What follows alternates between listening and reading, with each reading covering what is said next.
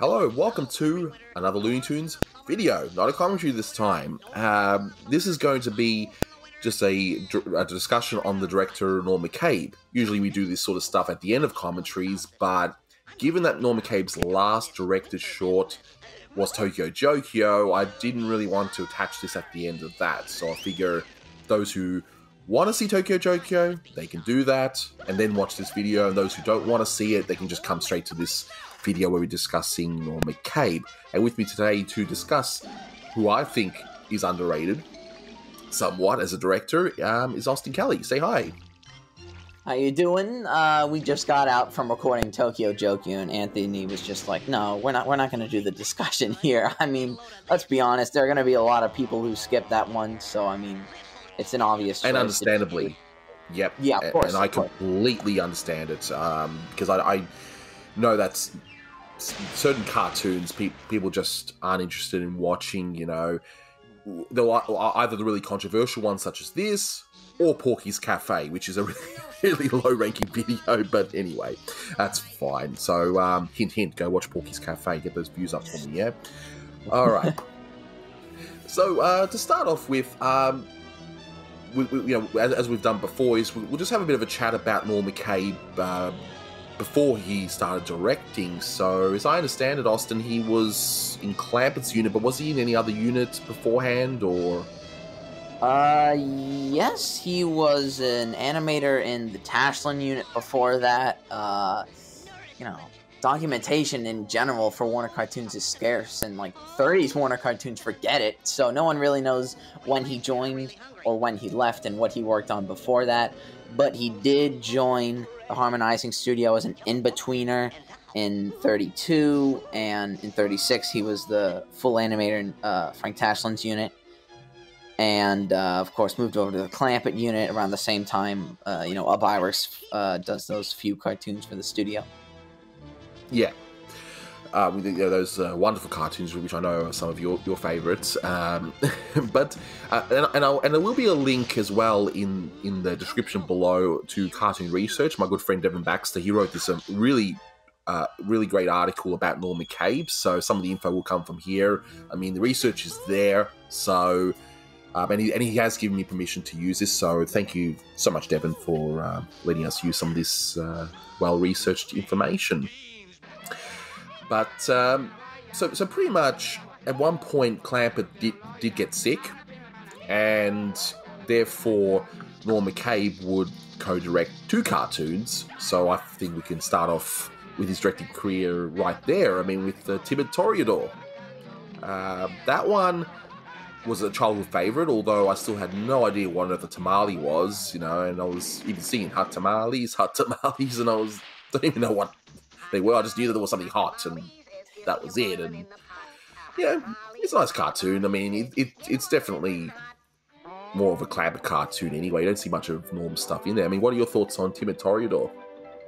Yeah, I mean, you kind of summed it up. I don't really know how much involvement McCabe actually had in that one. I'm assuming the character layouts were probably done, and he might have just generally directed the animators how to do a scene. McCabe himself does some nice animation in that one, but that's all I really have to say about it. Definitely more of a Clampett cartoon than McCabe. I think it's just okay. Not one of my favorites, but it's definitely more enjoyable than like Africa Squeaks or like some stupid autopilot Clampett cartoon from the same era, you know? I mean, speaking of autopilot, the next one up is Porky's Snooze Reel. And, you know, I will say I do like that Lou Lear Porky that happens in that one, if I'm remembering correctly, that just showcases Mel Blanc's vocal skills pretty well. I mean, yeah, as with any spot gag short, you know, it's got its hits, it's got its misses, but this one's okay. I don't mind it. I mean, what are your thoughts on Snooze Reel? I mean, you know, I kind of like it. There's actually some really nice, solid animation in there by John Carey and McCabe himself. You know, clearly a lot of guys were under the influence of Tex Avery, who was, you know, technically still working at the studio, though he wouldn't be for much longer at that point. Obviously, he kind of, I don't know if you want to say he invented the spot gag cartoon. He probably did in some way, or at least help popularize it. But he did a lot of those at Warner's. Clearly, this is like an attempt to do Avery type thing. Freeling does a lot of those around the same time. Pretty good. Some nice animation. Actually, might be one of my favorite of the black and white Porkies, but we all have our opinions. I get why you might not love it. Of course. Yeah, it's okay. It's okay. But now, of course, Clamper comes back because with those two shorts, Clamper had to take a leave of absence because he was sick. He comes back not long after. Directs some more cartoons, and then he himself takes Avery's unit, and which frees up Clamper's old unit, and Norm starts directing, and his first short is Robinson Crusoe Jr., which isn't too bad. It feels like what Clamper was doing roughly the same time. Nothing too special. A few nice gags, some nice songs, but I don't know. It's okay. I mean, what are your thoughts on Robinson? I don't know why, but this cartoon looks like it had a higher budget than the others because it's got these amazing backgrounds and all kinds of funky character designs. No, I actually kind of enjoy this one. It's got like some of the best Carl Stalling music ever. I mean, Greg Ford, I know, highlighted a lot of it on his Carl Stalling Project albums. So, it's definitely considered the great cartoon for Stalling, and whoever the background artist might have been around the same time in the unit. But, not really that funny, but it's a gorgeous cartoon, both visually and to the ears. Yeah, I do agree. It is nice to look at. I guess maybe when I saw it, wasn't the greatest thing. I guess when you watch these things one after another, it kind of, a lot of it sort of blends together as well. But the next one, Who's Who in the Zoo, which again, spot gag short. Getting Porky out of the way as well, pretty much early on, as well as what tended to happen around this time. And I believe also Chuck Jones, I think you're the one that told me this, helped out with this one. A few nice gags. I didn't mind this one. What are your thoughts on Who's Who? First off, yes, Jones did help out with the character layouts on this cartoon. He might have done some character layouts on other McCabe cartoons. I don't want to say anything because I'm not really sure as to which he might have worked on, but probably some around the same time, if anything, some of the earlier ones. But I do like this one. There's some really funny gags, but it's really funny or it's really dull. And I think some of the gags probably just gave like uncomfortable smiles to the theater because they were just so like cringeworthy. It's not one of my favorites, but it does have some bright spots, like most of the spot gags. Of course. Now the next one I love, Daffy's Southern Exposure, and you'll probably notice a theme here, but I think Norm McCabe works with Daffy so well. I just think Daffy shorts are amazing, and this one's no exception. Now, of course, as a kid, the big highlight for me was the whole beans scene. Beans, nothing but beans, and all that. And of course, beans are funny because they make you do something, don't they? but look, the animation's nice. The gags are hilarious. I just love the wolf and this weasel, just wonderful characters, and it's quite clear there's also a bit of a war influence there as well because of the whole the good neighbor policy. So they had the South American theme at the end, but I love it. It's a childhood favorite. I mean, what are your thoughts on Southern Exposure? Yeah, it's a big childhood favorite. Kind of personal anecdote here, but I always grew up watching like a redrawn print, and then I found an actual black and white copy, and I saw like that amazing John Kerry and Cal Dalton animation, and I was just literally blown away. And McCabe is often cited as being the guy who really was the first to give Daffy 3 dimensions and make him more than just a screwball comic relief weirdo. And I think that really shows. I mean, he goes through literal turmoil here. He's got all sorts of feelings and emotions, and he's not just a screwy duck. It's a classic, I think, and so are the other 2 Daffys he did. Yeah, definitely. Next one, Hobby Horse Laughs. Unfortunately, I thought it was a little bit of a dud. I mean, it looks good. It's got some great animation in it, and a few gags gave me a bit of a chuckle. The problem is, I think this short only really works if you were really, really familiar with the radio shows at the time, and I'm only sort of knowledgeable on certain parts, but a lot of it will go over my head. It will go over most people's heads today. But yeah, I thought it was a bit of a dud. I mean, what are your thoughts on Hobby Horse Laughs? Yeah, I generally think the same way. I don't know why McCabe decided to do so many spot gag cartoons. I mean, my only guess is maybe he was just a little nervous as a new director and kind of just stuck to a formula that was proven to be successful because, Avery did all those spot gag cartoons. But no, I really don't care for this one. Like you said, some nice animation, as always in the McCabe cartoons. But no, not one of my favorites. It's a dud. Yeah. And go for Goofy. We all know that this concept is done better later on, but here got some great animation of the gardener, especially how he just gets more and more deranged as the short goes on. I mean, it's not a classic, but I gotta admit, when watching it, I found myself just chuckling at this gardener that's just going absolutely insane in it. But otherwise, I think the Goofy Gophers, when it was redone later on, were a lot better, but that's just me. I mean, what are your thoughts on this one? Yeah, I don't mind this one. I really like the voice acting. I think it's nothing special. Like you said, some really nice animation.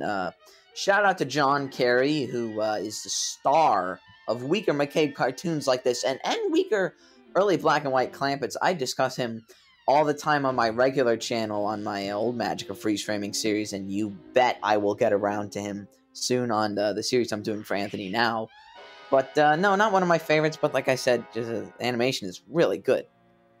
And you can see it on HBO Max. They've restored some of these too, which is good, and you can see with great clarity that you couldn't before in those fuzzy public domain tapes and all that stuff, and colorized too.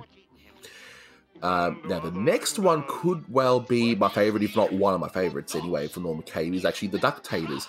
And, see, unlike Tokyo Jokyo, at least with this one, it's a full-on World War II themed short, but it's clever. Of course, it uses animals. I mean, it's nothing too original. I mean, Animal Farm did similar things and all that, but I thought it was pretty clever. I mean, yes, there's some stereotypes and all that stuff, but I found myself laughing at it. I thought it was clever, and it was one of his best directed shorts. But what are your thoughts on the Ductators?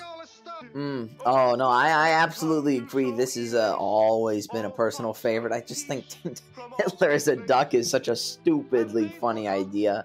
And just comparing all these idiots to like birds, I think it's amazing. It's really genius, and I wish I knew who originally came up with the idea of comparing these vile, awful people to low, dirty, average birds, because it's genius, but it's also really funny, and it works.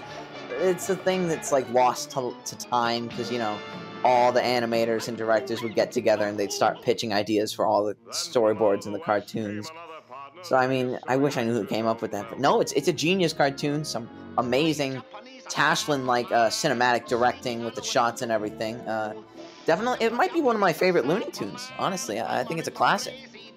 Yeah, it really is top notch, and it's to me it's right up there as one of the best World War II shorts. It's right up there with the Führer's face as just amazing shorts.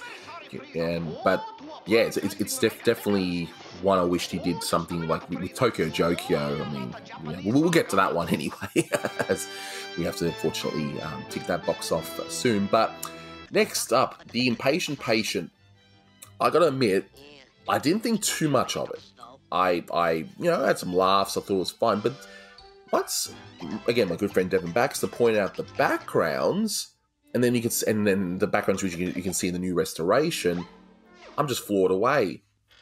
It's just amazing, by Hilberman, and it's almost the star of the show. But thankfully, here it doesn't overshadow what's happening, elsewhere in the cartoons. The gags work, the timing's great, but it's just like the Maurice Noble backgrounds we're going to get much later with Chuck Jones. It's just a feast for the eyes, sort of like a cherry on top, really. I mean, what are your thoughts on this one? I really actually love this one. Like you said, amazing Dave Hilberman backgrounds, really great soundtrack, and like I said with Ductators, it's a very cinematic cartoon in terms of the shots and the angles, and the best parodies of horror films or stories in animation, which is usually considered to be a lower, kind of dirtier art form that's supposed to make you laugh.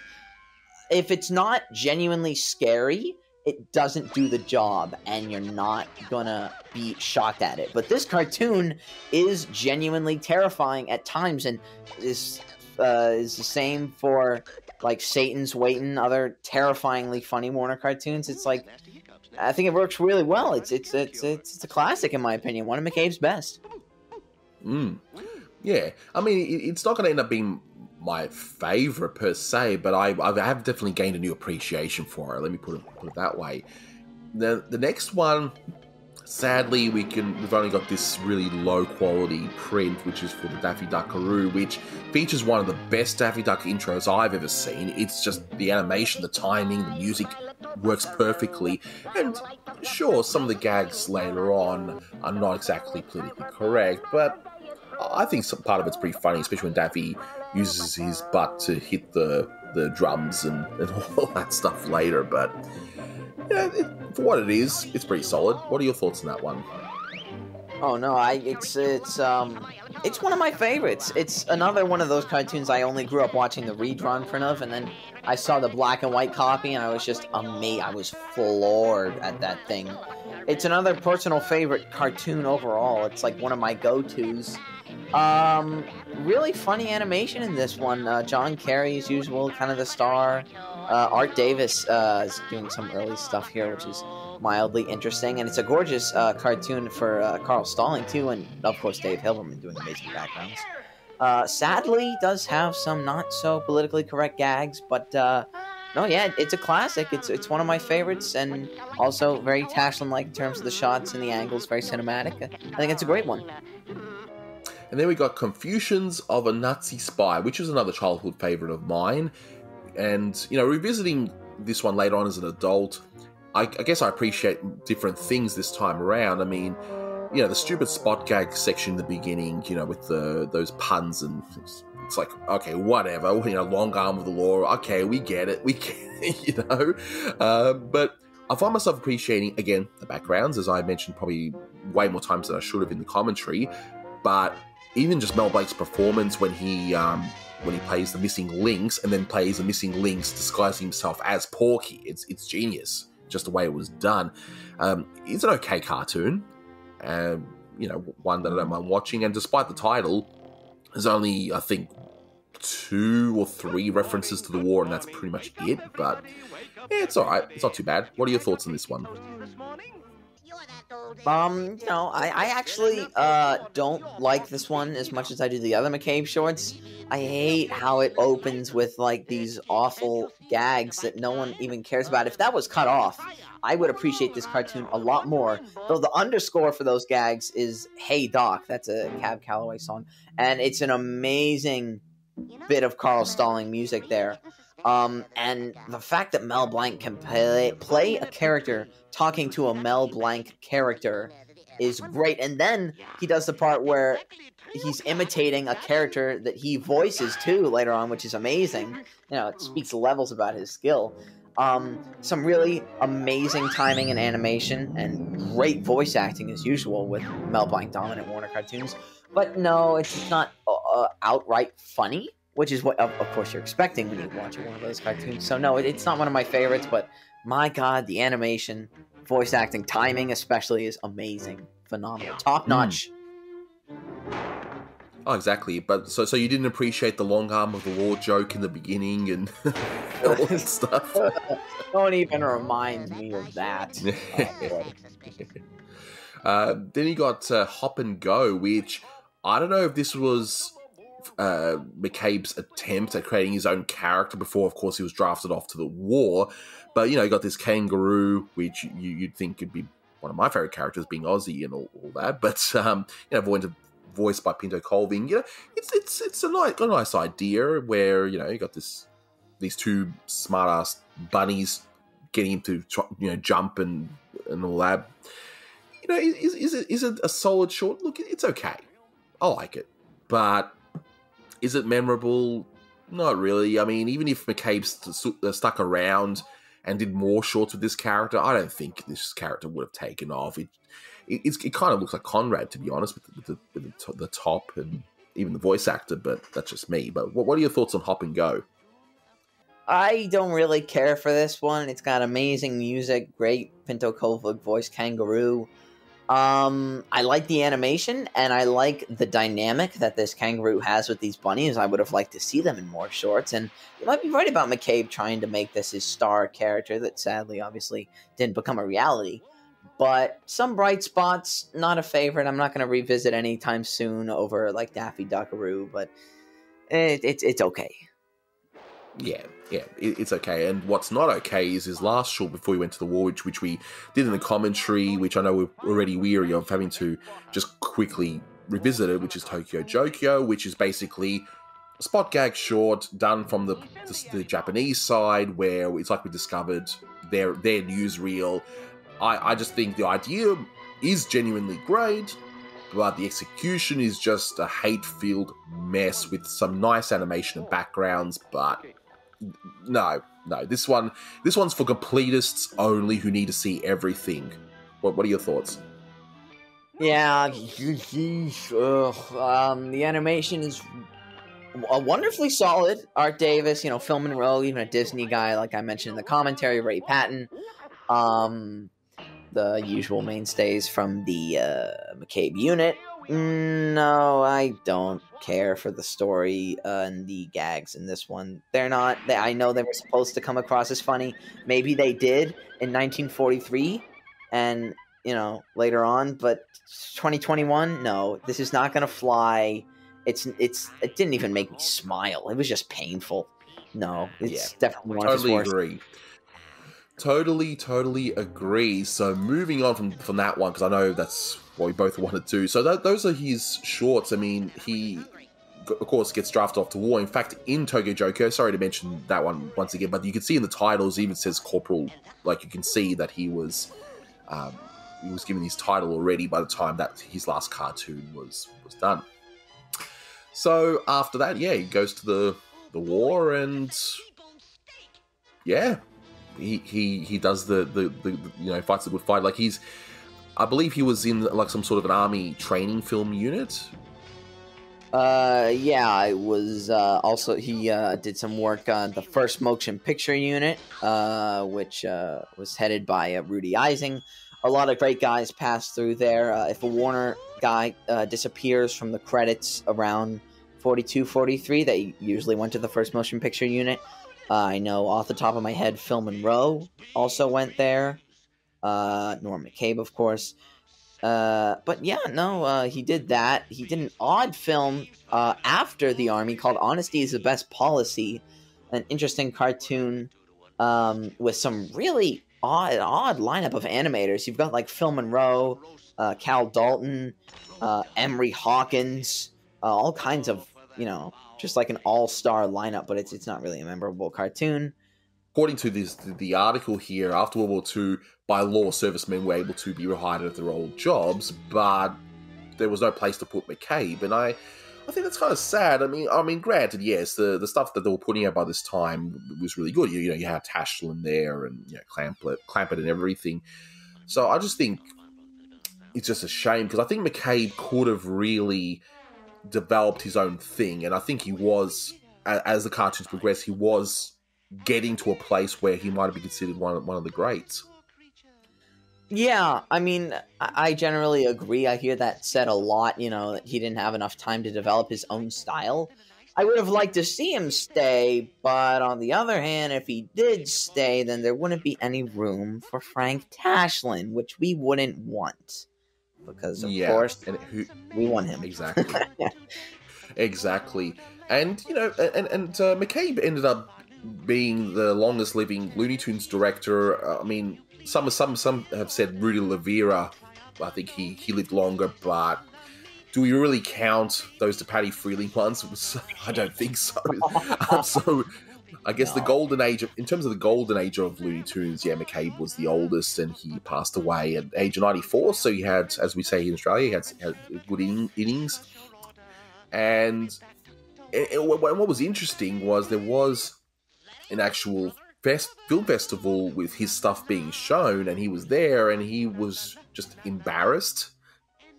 By he's like, oh no, I don't want to see this sort of stuff, and I guess some of it might be a little bit embarrassing because, let's face it, most of his output contains a lot of racially insensitive content, and some of it even hateful. In terms of Japanese, I mean, I get it. At the time, they were the enemy, and there was this context there. But I sort of feel for the guy. But yeah, he kept on working.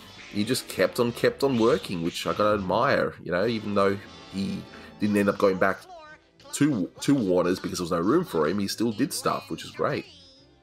Yeah, I mean, he was up into the 90s. He was like a sheep timer on all those Spielberg revivals. Animaniacs, Sylvester and Tweety Mysteries. He directed at least one Tiny Toons cartoon. I think it's called Lifeguard Lunacy, which is kind of interesting. I don't know if that particular cartoon is any good. But yeah, he kept on working with these characters later on. He did work on Daffy Duck's Quackbusters and did some stuff for Greg Ford there later in the 80s. He lived a good life. He did a lot of great Warner Cartoon stuff way after the original studio shut down. Great stuff with the Pink Panther animation there at the Patty Freeling and all those wonderful cartoons that are criminally underrated. But no, he did a lot of great stuff. I admire him. Yeah. Now, also, my good friend S.C. McPeter wants to say a few words on Norm McCabe. Like other short-lived directors at Warner Bros., Norm McCabe's cartoons are very interesting. He first picks off where Clampett had left off doing shorts that sideline Porky, like Who's Who at the Zoo, but then he no longer has to constantly use Porky and does a short like Daffy Star and Exposure, in which he really puts emphasis on the character and directs a very memorable short. Then after that, he begins to settle in doing more wise guy stuff and character conflicts, in doing more finding his wise guy gags in Hobby Horse Laughs and finding character conflict in Go for Goofy. Then after this, he gets layout and background painter Art Hilberman, who begins doing these really great backgrounds that build on more to what McCabe was doing, and he begins to really find himself doing shorts like the Daffy Duckaroo, Confusions of a Nutsy Spy, and Hop and Go. Sadly, most of his shorts feature topical World War II humor, akin to him having a very topical sense of mind. Now, he didn't really like this. He liked just doing the topical stuff, but he felt that the World War II gags were just lazy. And it's really unfortunate because, other than those, he does some really memorable stuff. If you ever watch a McCabe cartoon, there's certain to be a gag you like, except for his final one, which I'm sure you all know since you're watching on this video. And it really is unfortunate that he ended on such a really bad one of the worst the studio ever did. Yeesh. Exactly. So just to sum it up, we're not going to see these, I think, in any sort of Blu-ray set anytime soon, given the political nature of a lot of them. But it would be nice to see if through Warner Archive they could release this stuff on one Blu-ray, which can easily fit, 11 cartoons plus 2 he co-directed.